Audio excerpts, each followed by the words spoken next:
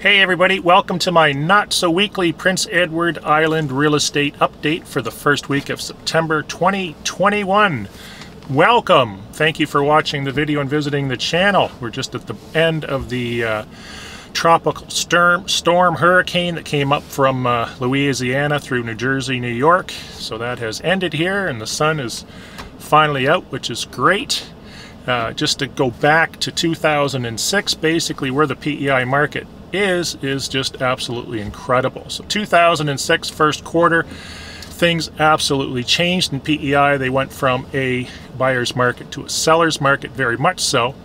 In between 2006 Q1 and today, we're up approximately 58% depending on the market you're looking at and whatever city, acreage, lots, whatever the case may be. It's up about 58% overall. There's more stats at CMHC in Korea. So that's good news. When COVID-19 started, I figured we'd all be taking a vacation here in real estate, and that didn't happen. In fact, our buyers, of which 99% are probably from southern Ontario, between Burlington, Oshawa, Whitby, Scarborough, Markham, Richmond Hill, and over to Ottawa, we're buying properties completely sight unseen based on technology. May that be 360 video, Google Earth, Bing Maps, the government ortho mapping site, satellite views, all kinds of tools online that help people buy properties comfortably online. Those that didn't have waited until the border, provincial border, and the case with our American friends, the US-Canadian border, were open to fully vaccinated people. So within the last week or so, we've had a massive influx of people buying properties in PEI. The perception, according to Google, is people are finding islands to be a lot safer under these circumstances than any other mainland locations on the planet. So that's really helped our market, especially against our major or number one competitor, which is Nova Scotia, which is typically much more expensive as well. Plus we have all the beaches, the Gulf, the wharfs, and of course the Confederation Bridge. So last couple weeks we listed 28 Donald, beautiful bungalow, 3,000 square feet on 2 levels in West Royalty, Charlottetown, sold with multiple offers. 140 Colson Road in Seaview, country farmhouse that was operating as an Airbnb on a few acres. It's sold with multiple offers. Nice access to a beach there. If you haven't checked out Seaview Park Corner, you need to do that. 269 Baker Shore Road, gone. Multiple offers. And what else? We had a water view lot that actually, I believe, set a record number for sale. It was a water view lot in Sunset Dunes, Cape Traverse, great subdivision with a view of Confederation Bridge. That was sold for just under around $100,000 it was listed for.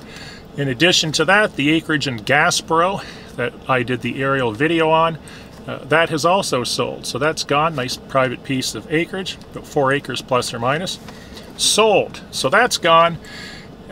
Coming up, if you haven't seen Sunbury Cove in St. Nicholas, which is about 10 minutes away from Summerside down to Government Road, check out sunburycove.com, sunburycove.com.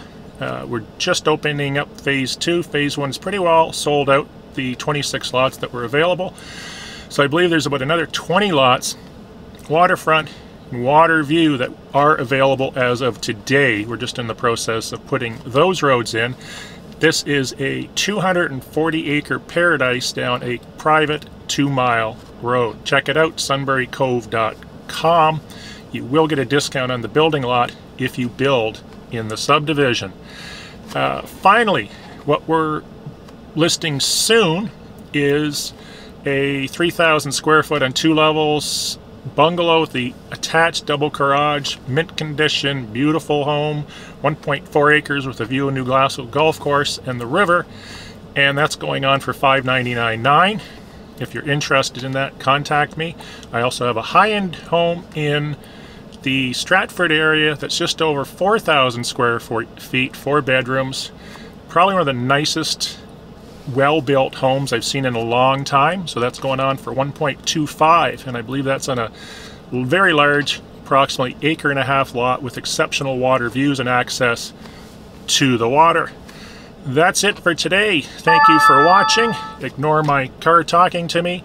Be sure to subscribe, give the video a thumbs up, and if you have any questions about Prince Edward Island real estate or PEI real estate or PEI in general, put it in the comments below.